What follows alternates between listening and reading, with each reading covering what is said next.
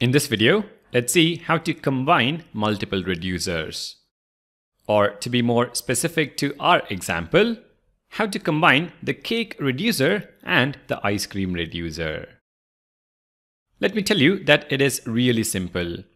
Redux provides a method called combine reducers to combine multiple reducers into a single reducer, which can then be passed to the createStore method.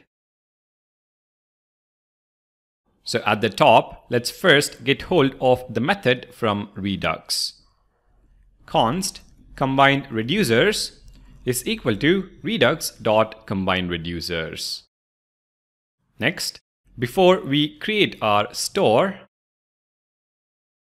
we combine our reducers.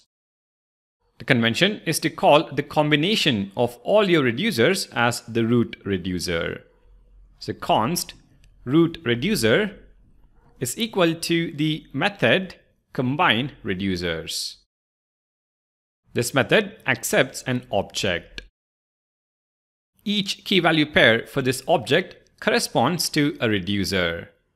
For the cake reducer, I will specify the key as cake and the value is going to be cake reducer.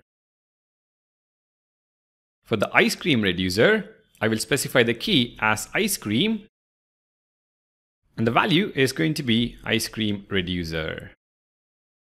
Finally, createStore will now accept the root reducer as its argument.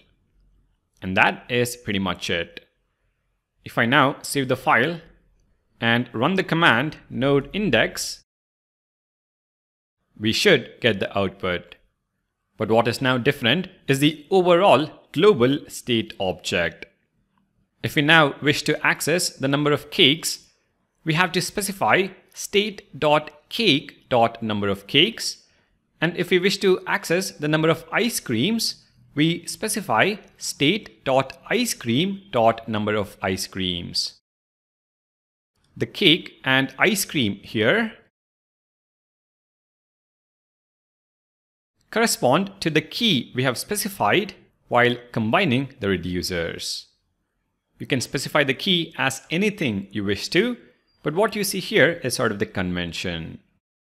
Also, what you must know is that when we dispatch an action, both the reducers receive that action. The difference is that one of them acts on that action, whereas the other just ignores it. Now, by doing what we have just done, each of the reducers is managing its own part of the application global state.